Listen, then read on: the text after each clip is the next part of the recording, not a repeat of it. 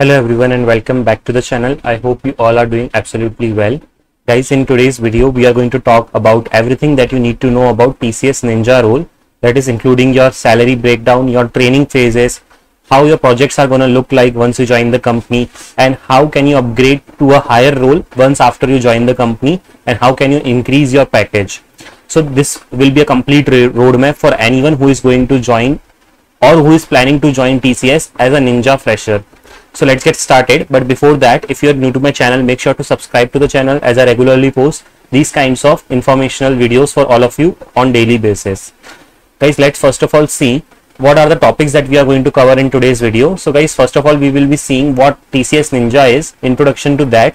Then we will be seeing the complete detailed salary structure, then roles and responsibilities, training phases and evaluation, domains that you might be interested in, project allocation, bench policy, upgradation to your digital role, work nature, that is in support environment versus development environment, and which one you should opt for if given a chance, and then hike cycle and performance review. So guys, make sure that you watch the video very carefully, because along with it I am also going to share some tips on the go while explaining the things. So guys, first of all, let us see the salary break. First of all, let's see the what is TCS Ninja Role. Okay, then we will come to the salary breakdown part. See guys, first of all, the designation that you are going to get will be assistant system engineer. Okay, and the grade, if you talk about it, then it will be C1Y. Okay, then after one year you complete, your grade will be changed to C1. Okay, this is the usual flow that it works. So initially you will be an assistant system engineer, and after 1 year you will become system engineer. Okay, and initially, like for 1 year, yeah, it will not be assistant system engineer, it will be ASET. Okay, assistant system engineer trainee. Okay, and then after 1 year this trainee will be removed, and then you will be assistant system engineer, and after that you will become system engineer. So this is how it works. Okay, so if I have to write the graph, like it will be ASET, then ASE, then SE. Okay, now most basic or junior fresher role, this is the one which is there in the company. Okay, and you start from this, and there are many people in the company who have started from this and has reached till delivery manager. Once you join the company, you will see actual people out there who are currently project managers, delivery managers, who have joined the company 15 years, 20 years back at this role. Okay, now in this role there will be less responsibilities initially, but you will gradually start learning, and then you can take up a higher role. And first 6 to 12 months there will be a lot of learning plus adjustment phases. And let me tell you guys, the first year of your job would be kind of tough. Okay, there might, if you got a good project, then your life will be easy, but sometimes you might not get a very smooth project, or the project will not be according to your own skill set or technology, and sometimes the people that you are working with are also not very good. Okay, sometimes you get not very flexible kind of people. So that is why I'm saying first year of your job will be tough, but don't worry. Okay, you just have to keep one thing in mind, that you have to keep on going and you have to somehow complete time. Okay, after that, after you gain some experience like 1 or 2 years, then you can easily switch with 100 or 200% hike also from other companies. Okay, so as I said, you will slowly get real responsibilities in this role. Initially you will be like on getting onboarded, you will be having you will be put it on bench also. Some people will be under bench, some people will be under project allocations. So in this way we will be talking everything in detail. Okay, now talking about training phases in TCS. Okay, first of all, there is Explore program, which you are all aware of, in which the pre-onboarding self-paced training is there. Then in-office trainings are also there sometimes after post joining. Okay, like where they will be training you on some basic things. Okay, according to your unit and all, but this is not mandatory for everyone. The next is your project KT. Okay, now KT is what? KT is your knowledge transfer. What happens is, for example, you get allocated in a project. Now you are already aware of the technology or not, that is another thing, but the ins and out of the project, like how you have to log into that project, what things that you have to take care of day to day basis, right? So there will be like 4 to 7 sessions, you can say roughly, like around maximum 7 days of KT, or to 10 days also in some cases if there is a lot to know. Okay, so what is KT basically? Okay, some member of the project will be telling you all the work. Okay, like there will be sessions, they will be scheduling like every day 30 minutes or like 1 hour. Okay, based on the how much it needs to be explained, and then they will be giving you the knowledge transfer. Okay, basically that what your day-to-day task will be, how you have to work. Okay, all of that stuff. Now this will be according to your role or domain specific. As I told you, what work that you have to do in your project, it will be according to that, and mostly you will be getting this one, okay, because you are new, right? So you don't know what you need to work. Now there are different types of trainings, okay, like material based trainings, instructor led classrooms or virtual sessions, daily assignments, weekly, bi-weekly, final test. Apart from this, TCS also give you very good portals like, you know, Udemy, and then different portals are there on which you can yourself register for different courses and increase your knowledge basically. So it is just totally dependent on you how you are learning, okay. Now let's come to the salary breakdown or your CTC. First of all, as you are aware, as a Ninja role, you will get 3.36 LPA as the CTC. Now this is the CTC, guys. Don't think that if your CTC is 3.36, then every month you will be getting like 28,000 or around so, okay, in your hand. CTC is different. In CTC there is a lot of things. Let's discuss that. Now your fixed compensation, if we talk about, so basic pay is your 15,000 around so per month, and then benefits and allowances are 7,600 per month. So total fixed monthly will be your 20,000. Now talking about variable pay, so performance pay you will be getting 1,700 per month, okay, and quarterly allowance you will be getting 600, and then city allowance 200. Okay, now understand one thing, that this quarterly allowance you will not get every month, okay, and performance pay also, there are some variable pays or some sections of your salary which you will be getting once in a quarter, okay, so you have to be fine with it, okay, but you will get it properly. You don't have to worry about anything. Slowly you will get to know everything, okay. Now talking about annual benefits, so out of your salary, your PF will be deducted and getting saved, and you will also be eligible for gratuity later on.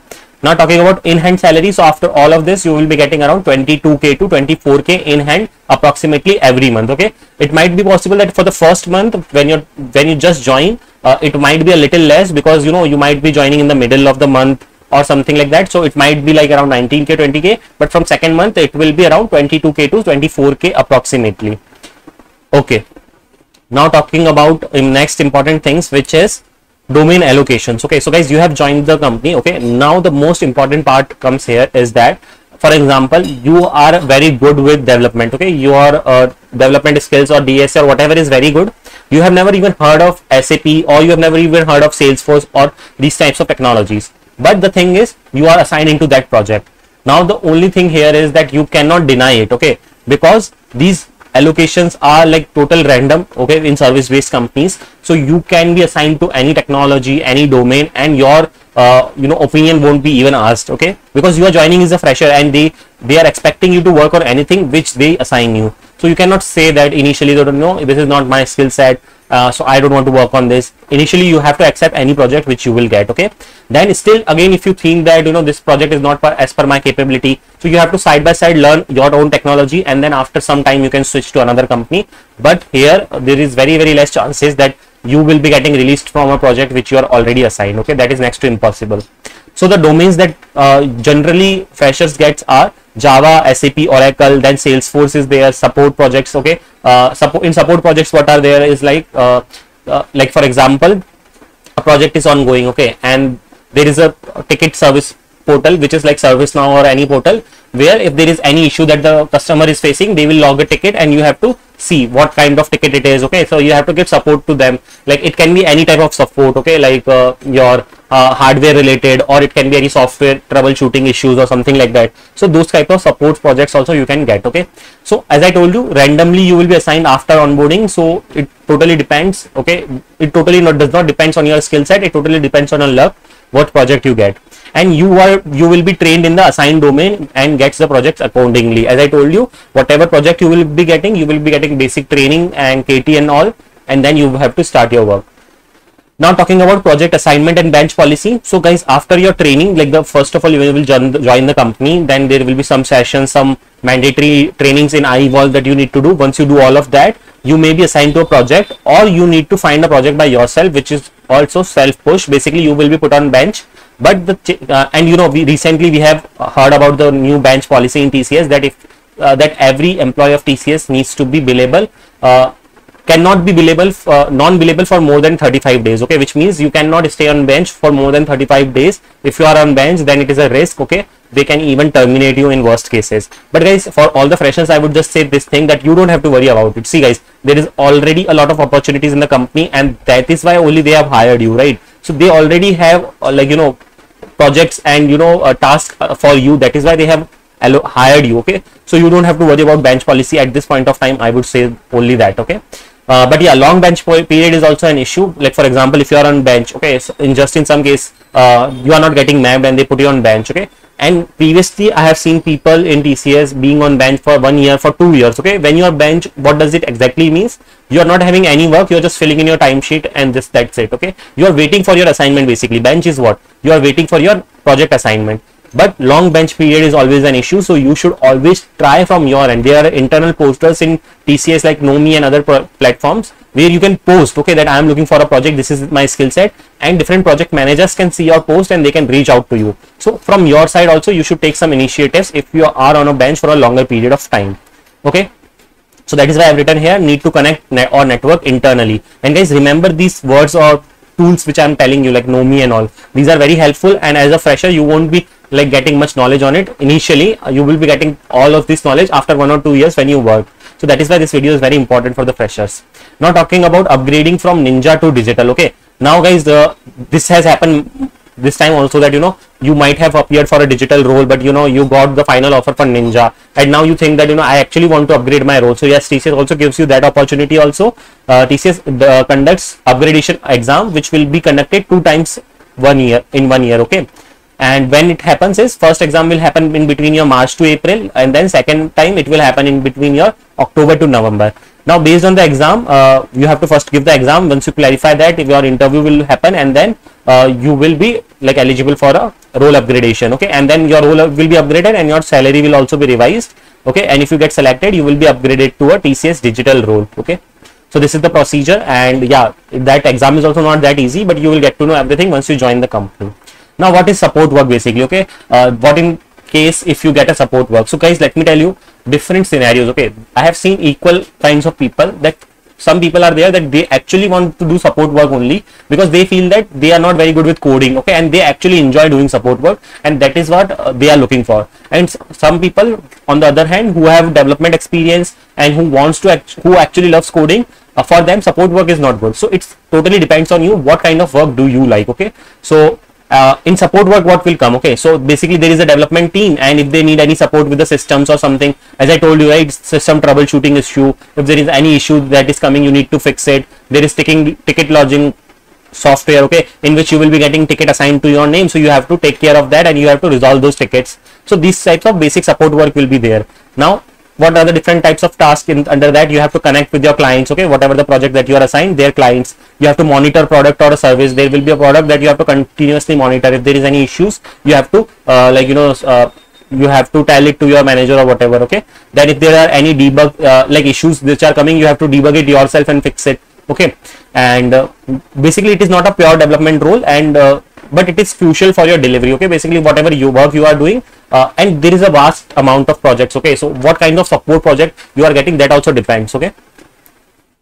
Okay, now talking about hike cycles in TCS. First of all, yearly hike will be there based on your performance review, and then average salary increment is 5 to 10%, and I would say like 80% of the people get this only, guys. So you should also expect somewhere around this only.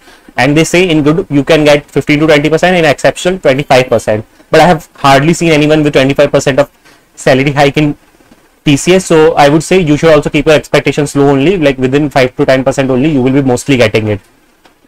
How you will get the salary hike? Basically, there will be manager feedback in the system. There is a portal called as Speed, in which you have your manager will set the goals for you. Now what are goals? Okay, goals are basically one liners, okay. Your manager will set some basic goals, like in 1 year you need to do 2 courses, okay. He will set this goal. Now there will be a timing when they will ask you to write comments, okay, to those goals. Like your goal was that you have to complete 2 courses in 1 year, and how much you have completed. If you have completed 2, so you can say that yes, I have completed 2 courses. In this way there will be multiple goals that will be set by the manager, and you have to provide your comments to those, okay. Once you provide your comments, then those comments will be reviewed by the system or your manager. And then there is second level of manager also, which is your reviewer, okay. So first level will be manager, your direct manager, okay, in the system, and then reviewer is who? Reviewer is the manager of your manager, okay. So basically 2 level of this thing is there, approvals you can say.